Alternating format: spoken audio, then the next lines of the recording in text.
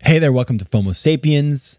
This is another of our special best of shows featuring female FOMO Sapiens. And today, such a good one, Cathy Heller.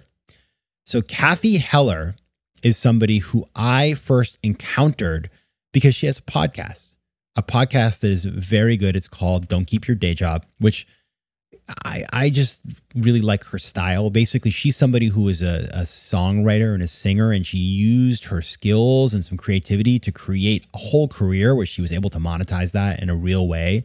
She ended up writing a book about that and sharing the lessons of her podcast, and she's had tons of good people on. But more than that, she's just cool. She's just a cool person, and she's done really amazing things. And so I think what I like about her, and in this show, we're going to talk about her book that came out last year, is sort of like, how do you take your skills and talents and turn them into something, a business? How do you monetize them? And I think that's always really hard to do.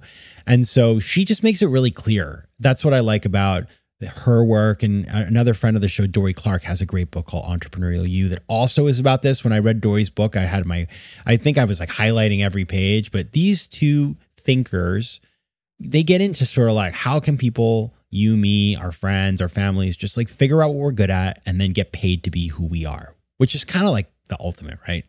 And so you're going to love Cathy. The other thing is she's just cool. She's very LA, which is, I'm like, it's like a New York person like me and an LA person like her. You think we wouldn't get along, but no, we get along very well. So listen to the show and share this one with somebody who might enjoy it, because I just think that the way Cathy kind of does her work and the very sort of accessible, practical messages she gives are special. So I hope you enjoy the show, and I will see you next week. FOMO. I think that we live in a really interesting world where people voluntarily choose to spend most of their time doing things they don't like. It's kind of fascinating because we can choose. There's an expansiveness to what's possible, and we can create a new possibility that maybe we don't have to save up our happiness for the weekends and retirement. Like maybe there's a way for you to be a part of this thing you love in just a more creative way. That's Cathy Heller, the host of the hit podcast Don't Keep Your Day Job and the soon-to-be-released book of the same name. I'm your host, Patrick McGinnis, and this is FOMO Sapiens, part of the HBR Presents Network. Allow me to introduce myself. I'm the guy who invented the term FOMO. That's short for fear of missing out. Today, FOMO is an epidemic and is changing us so much that it sort of feels like we're evolving into a new species. But FOMO doesn't have to take over your life. You can find the power to choose what you actually want and the courage to miss out on the rest. I'll show you how right here on FOMO Sapiens. FOMO. FOMO. Welcome to FOMO Sapiens, the show where I interview people who are changing the world and ask them how they choose from among the many opportunities and options in their busy lives. Everybody has that talent or passion, the one that makes them think, if I didn't have to worry about money, I would do this full time. It's a romantic notion. Whether you like to build furniture, bake, do photography, or write music, the idea of leaving behind the cubicle or the office and launching a new career can be the ultimate daydream. But does it have to remain a daydream? Could you actually make a living out of doing what you love? So a lot of people will tell you, yes, go for it. But it's easier said than done. Say you quit your job to pursue a passion and things don't go as you expect. The place you don't want to end up is stressed, worrying about where your next paycheck is, and mired in regret. Today's guest will give us a roadmap and the tools to explore how you might pursue a passion full time. Cathy Heller once struggled with this same set of issues and then found a way to launch a lucrative career writing music for television shows. She then parlayed that into a multi-dimensional 7-figure career in the creative economy.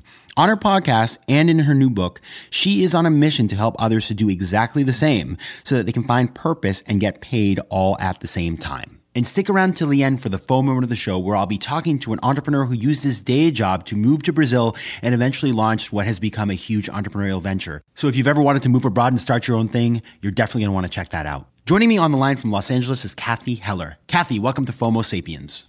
Hey, Patrick. I'm happy to be here. What's up? It's about to be a lot because we're going to cover a lot of ground today. But before we get there, I want to ask you, everybody feels a little FOMO sometimes. So what turns you into a FOMO Sapiens?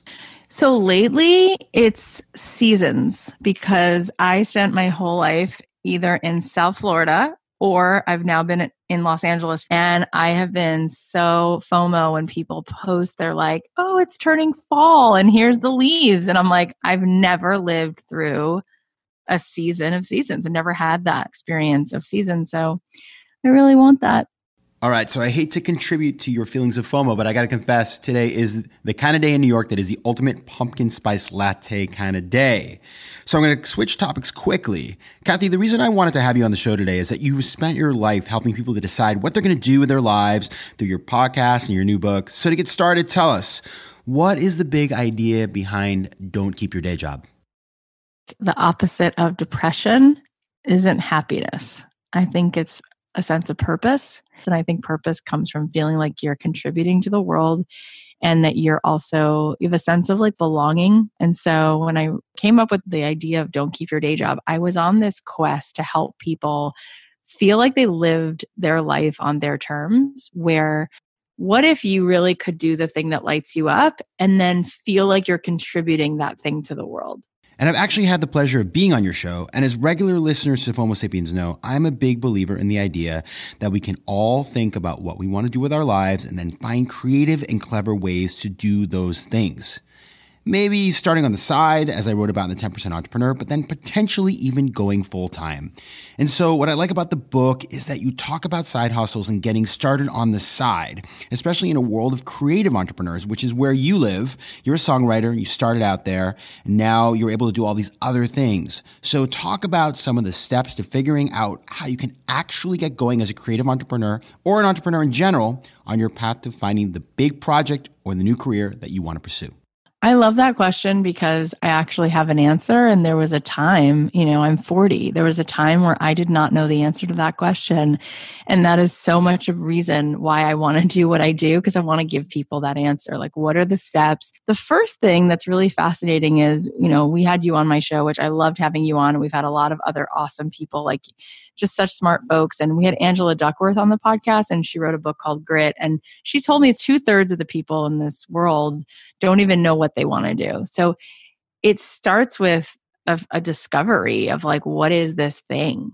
And so it starts with getting back in touch with being curious and having some wonder, and maybe making a list of like, well, I guess if I could just not have to be quote unquote practical, what would I write down of like 5 imaginary lives? And maybe you are surprised, but maybe you write down potter or floral designer or yoga teacher. Maybe then you could decide that you would dip your toe into 1 or 2 of those things. Like maybe you're not sure if it's travel writing or if it's opening a bakery, but maybe you take a pastry class and see how it feels to actually make some pastries. Or maybe you go on a trip to Santa Barbara and blog about it and just try to like take a little bit of an interest in yourself. I think that we really sort of put all that aside. I think people feel this pressure to know what they want to do for the rest of their lives when they're 18.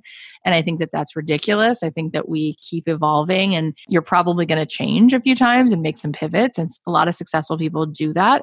They start out in one place and they keep listening to whatever this little curiosity is. So you would start there, but then let's say you already know. So you're at that stage now and you're trying to figure out, okay, so what do I do with that? How do I make a living? So what's really important to understand is that at the heart of any successful endeavor, any successful business is radical empathy, because a business and a hobby are different. A hobby means you can do whatever you want and you can just sort of have fun. A business means, by definition, that somebody is paying you, which means someone else needs the thing or wants the thing. And so they give you money, which means that right away you have to ask yourself, who is this for? Who am I serving? And most people build businesses backwards. They sit in their room in the laboratory by themselves, coming up with something, and then they put it out in the world and they try to convince people to want this thing. But if you look at successful people, successful enterprises, successful companies, whether it's Apple or Skippy Peanut Butter, the folks behind it are constantly in front of their audience, and they're doing focus groups and they're testing and they're asking questions. And so we make things harder than they have to be because we don't begin with the person it's for. And then the third thing is we want to validate the idea, right? We want to test it. And then after that, you're learning how to scale it. And scaling it means figuring out where your audience already exists and how do you get in front of them. Those are the basic pieces. It's what do you want to do? Who is it for? Validate the idea and then scale that. Yeah, and I want to comment on that a little bit because you were keying into two things that I think a lot about when it comes to entrepreneurship. The first is the idea that, we all have this dream that we want to pursue, but you don't actually really know if you want to do that thing. I remember reading an article in the New York Times about a woman who's a corporate lawyer, and her dream was to sell her grandmother's cookies. So she decided that she would quit her job as a lawyer and start baking. And so she did. She quit her job. She got this baking space. She started baking all the time. And what she realized in the process is that being a baker is back-breaking work. No more fancy offices. She was always sick because of the climate and where she was working. And she sat around and after about a year realized that she was daydreaming about working back at the law firm. And that's pretty ironic, and it's a terrible place to end up. So you need to go through the process of trying this thing that you think you want to do to see if you even like doing it all the time. The second thing that you keyed into, which I think is really important, is that building a business doesn't happen sitting at a desk. You need to get out, talk to customers, explore sales channels, get out into the world, step out of your comfort zone. And as you do so, you will learn so much that it will help you to be more successful. And so you, Cathy, have done this for yourself. You've had great success as a songwriter and a podcaster, now an author. What do you think you have done correctly? And what have you learned along the way that has been able to help you to thrive in your new career? What I've noticed is that every human being I know has a great idea, and what they're missing is momentum. And the momentum comes from doing the outreach. Remember when I talked about how you have to know this idea of what you want to do and then you get in front of people? So most people are so afraid to be messy and they overthink it and they're scared and they don't know what they have to offer. So they don't even begin to put things out in the world until they have them quote unquote finished or ready, which they never are. Successful people start. I think what comes here is a lot of just sort of imposter syndrome, because there's people who have less talent than everyone who's listening right now, but they're doing great things. And it's because they gave themselves permission to do mediocre things and get them out in the world in order to get the momentum and to figure out who it is for, and to do a lot of testing and to start to get relationships going and start planting those seeds. So I think for me as a musician, I got dropped from a record label. I was like, oh, I guess I'll never be a musician. And then I thought, wait, what if I could write music for ads and TV shows? And so I started doing cold calls and calling ad agencies and networks like Paramount and Lionsgate and finding out who the person was who chose music. And I had to send them songs that weren't right at first until I could figure out what they did need. And I had to talk to them with empathy before I asked them for anything, and really seek to solve a problem and to make friends with them and to talk in a personable way and send emails that were not businessy so that they would actually respond. And all of that led to real fluidity in terms of making connections. And those connections led to the answers of how I could serve. And then I was really willing to just help serve that way. And when I couldn't, when I said, no, actually I don't have a hip hop track, I only write this kind of thing, I would be happy to introduce them to someone who could. Like, I was still in it for how can I help solve the problem? And when you're doing that every single day and you're taking that kind of action, huge things happen. So Cathy, both the book and the podcast are called Don't Keep Your Day Job. But obviously, if you're starting on the side, you're going to keep your day job for at least a period of time. And a question that I often encounter talking to people in this space of part-time entrepreneurship is, okay, great. I start this business, start selling, I get some traction. Maybe I get to the point where I'm actually too busy. I can't do it all. I'm trying to figure out, how do I choose between this part-time project and my day job? So how do you know when you're at the point that you could actually go ahead and go full time? I think that there's certain benchmarks that you need to hit. All of the things that I just said that need to happen, from like that discovery process of what you even like, to figuring out who you're serving and who it's for and what they need, and validating this idea. All of that's going to take time, and you can do all of that while you have your day job. And once you get these benchmarks where you're starting to see the sales and you're starting to say, you know what, if I had more free time, I would just do more of that. Then it's time. You've started making sales. You've started to have that. That's feedback from the universe. The sale is feedback that you have figured out what it is and who it's for, and you've gotten some of that legwork done of what they want. And that's when I would think about leaving and then knowing what to do. Because a lot of times people will quit and then they actually set themselves up to fail because they don't have all of those steps done. They put then a tremendous amount of pressure to figure it out right away, which it's going to take a little time to develop. And they'll go back to a job because they'll be like, oh, forget it. I don't even know where to start. We have a ceiling. We all have a ceiling in our mind of like what's possible. And part of the reason I like to do my show and part of the reason I wrote this book is I want to show people actual examples of human beings who built a career doing something they love. Because I think it's very easy to say to yourself, well, when I was in fourth grade, we had career day and it was either be a lawyer, be a veterinarian, be an accountant.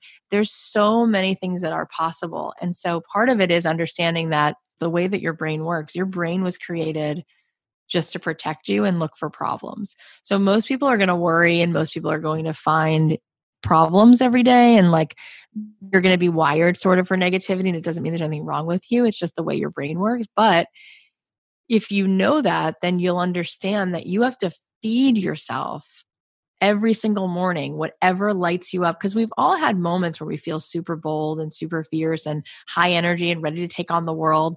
That's the place that we have to take this action from, because this is really high stakes. Like, we're talking about what do you want to do with your life? And what we do to protect ourselves is say, I'm not going to put myself out there unless I know for sure things will work out, unless I know for sure it's a done deal. Like, I don't want to be vulnerable to be rejected. I don't want to be vulnerable to put out this thing that I desire and not be met. We've used it as a survival skill. Yes. And the ironic thing is we think that people who are successful in one part of their lives, they've got the big job, they're working at the bank or the law firm or whatever it is with the corner office, that when they go out to do something else, that they're automatically going to be successful.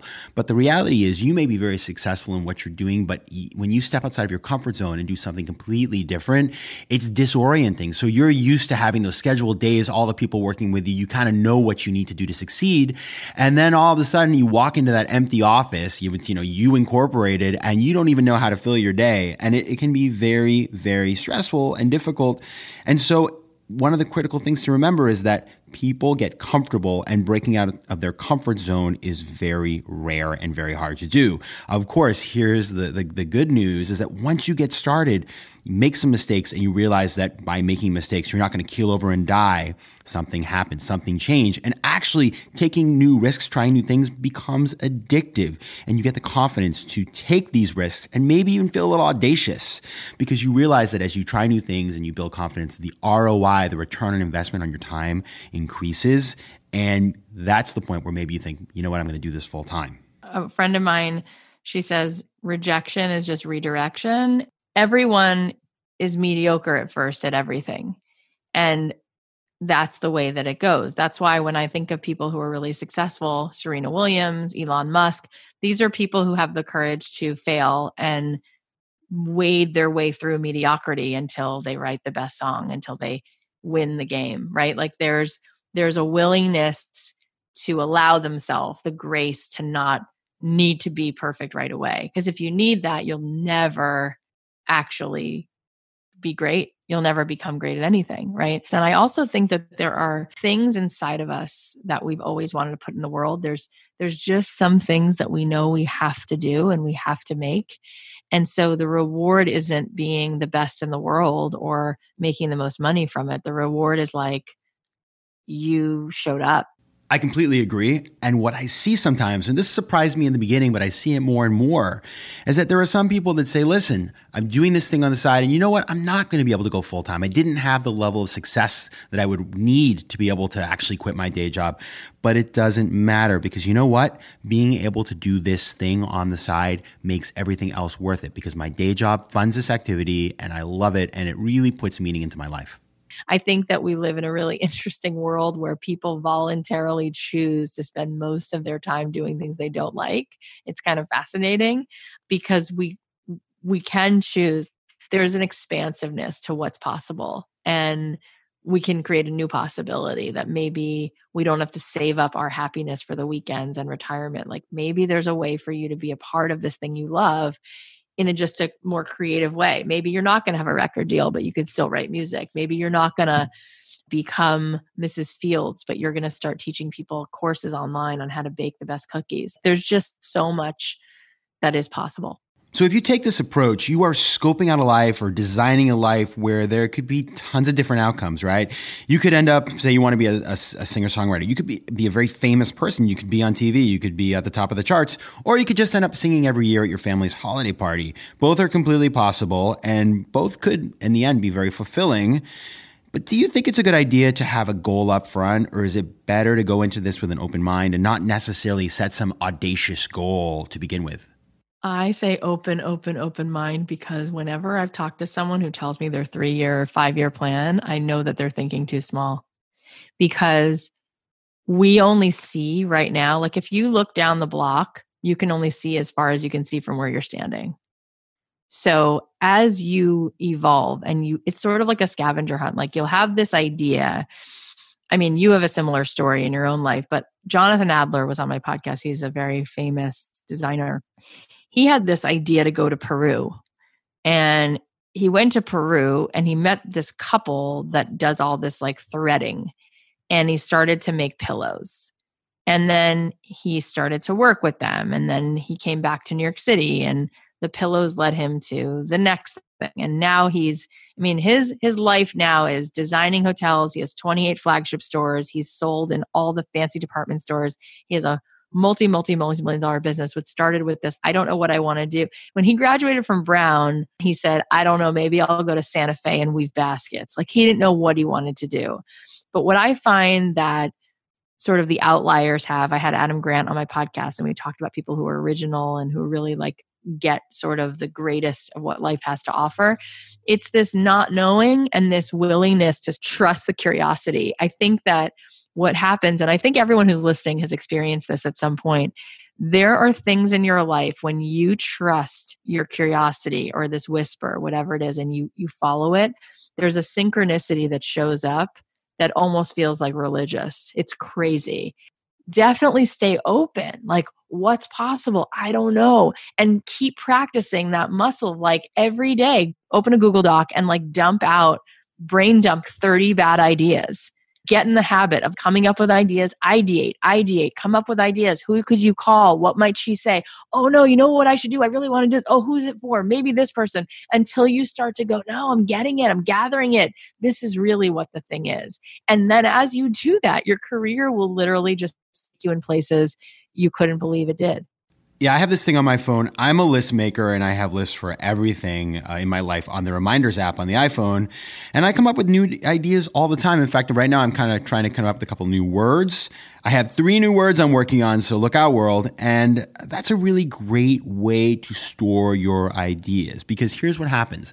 You come up with an idea, you jot it down, and maybe on day 1 you think, well, this isn't a very good idea, but you go back to it on day 5 or day 10 or day 33 or day 172, and you look at it differently and you start thinking, yeah, it's not a bad idea at all. And that can actually turn into things. It's happened with me all the time, writing my books, writing things down that a year or 2 later I come back to, and it ends up being an idea that I would have never remembered and that is actually pretty useful. So having a repository of the things you're thinking about so you can go back and look at them is a very good idea. Cathy, this is the show about how to find the power to choose what you actually want and the courage to miss out on the rest. So what advice do you have for our listeners? I mean, I just feel like every one of us has this like 6-year-old inside of us who has been waiting on the sidelines way too long. And I think most people, this idea of like become who you're supposed to be, it's really like unbecome, because so many of the things we do are the things we do because other people told us to. So it's really like choose yourself, because I think the number one regret of the dying is that people didn't feel like they lived their life. Like, I would have gone to art school, but my mom told me not to. Oh, I would have been this, but it didn't seem realistic, or I didn't want to let someone down, or whatever. And that is the greatest tragedy. So I think that the number one human need is to feel seen. Like, we want people to get us, but I think that we want to see ourselves. I think that the person that you're looking for is you. Like, you want to come home to yourself. So that's the greatest fulfillment, is like whether this thing becomes monetized or not, is like, did you crack open back to this thing that just feels like you. And then even if you don't monetize it, like how does that just change the way you feel in your skin? How does that change your marriage? How does that change your friendships? How does that make things just so much more alive when you're coming from this place of this is what really makes me happy? And I think just asking yourself that question and going down the path of that curiosity, like I definitely have seen it over and over that it can lead to a huge career.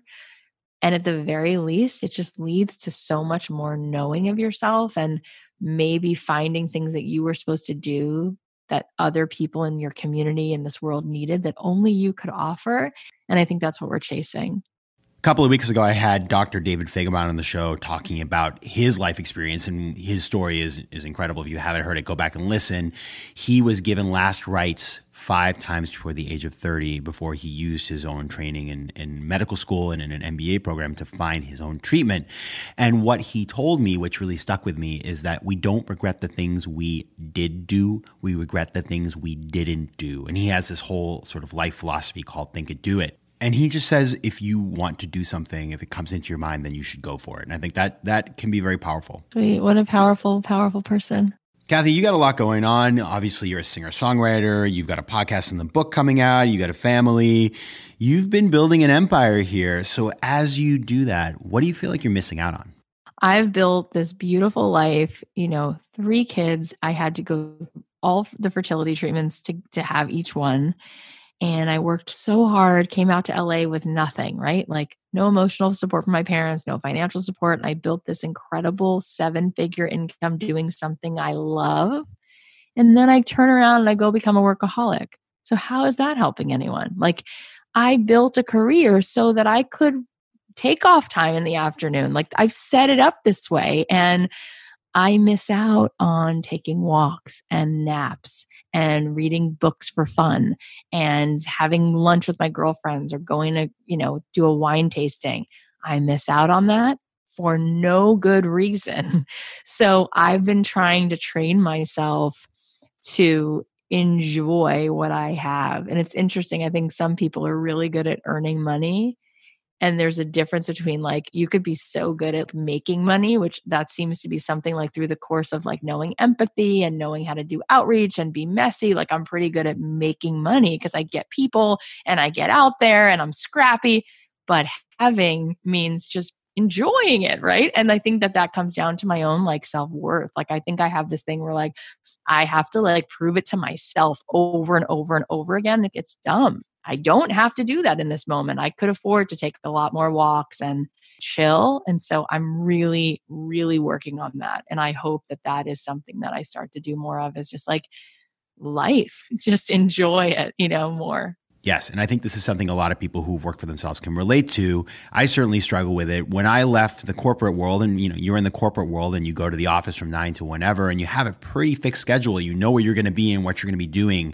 And then when you work for yourself and you have these blocks of time that are open, you could theoretically go for a run, you could go for a walk, you could go take a French class. But somehow you don't want to give yourself permission to do it. It feels like I'm not working hard enough or I'm wasting my time. And I got to tell you, I have a solution for that. I put it in the calendar. I take French every week. It's on the calendar and I go. I put runs in the calendar. I just try to make sure that I give myself permission to use my time as I want to, because that's the whole point of working for yourself, is that you control your schedule. It really is a thing, Patrick, by the way, is becoming a workaholic, because people tell you you're crushing it. If I was drinking all day long, no one would tell me I'm crushing it. But the more I work and the more successful I am, people are like, go more, double down, triple exit. It's like working a lot is also an escape. I'm trying to figure that out and like just do less. It's a very fine line between being type A and what I like to call being type cray. That's one of the 3 words I'm working on. Hopefully it's not taken yet. Cathy, it's been great having you on. For the listeners who want to check out your podcast, check out your book and everything you're doing, where can they find out more about you? You can find the podcast wherever you listen to podcasts. Apple Podcasts is great, or wherever you listen. And you can find the book if you go to Barnes & Noble or Amazon. But if you go to don'tkeepyourdayjob.com/book, We are giving away so many cool bonuses just for buying the book. There's like a workshop I'm giving live, not a taped video, but like a workshop I'm giving live on how to quit your day job. There's like a booklet that comes with it. We're doing like an Ask Me Anything 90-minute Q&A session. There's just a bunch of bonuses we're giving away. So if you're going to buy the book, you may as well go to don'tkeepyourdayjob.com/book, and it'll let you buy it from any place, but it'll let you also put in your information so you can get all the goodies. Well done. And when you're out there checking out Cathy's podcast, make sure to give her 5 stars. And while you're in the app, maybe head over to FOMO Sapiens and consider giving me 5 stars as well. Yeah. And listen to Patrick's episode on the Don't Keep Your Day Job podcast. That's a good place to start. Yeah, definitely check it out. We had a great conversation. Cathy, thanks so much for stopping by today. Best of luck. And we look forward to see what you do next. Amazing. Thank you so much for such a fun talk. FOMO. Big news. We now have a brand new website. So head over to FOMOSapiens.com where you can listen to past episodes, learn more about the show, and find out how to advertise. Also, head over to Spotify where you can find and follow playlists of the best of the show. You can also connect with me on Instagram at Patrick J. McGinnis, on Twitter at PJ McGinnis, and on LinkedIn. I'd love to hear from you, so don't be shy. FOMO Sapiens is recorded in New York City. Theme music is by Mike McGinnis, and editing and post-production is by Josh Elstrom. If you like today's show, please be sure to rate it and recommend it to your friends. And as always, you can find me at FOMOSapiens.com and at PatrickMcGinnis.com. To advertise on FOMO Sapiens, reach out to contact@FOMOSapiens.com. FOMO.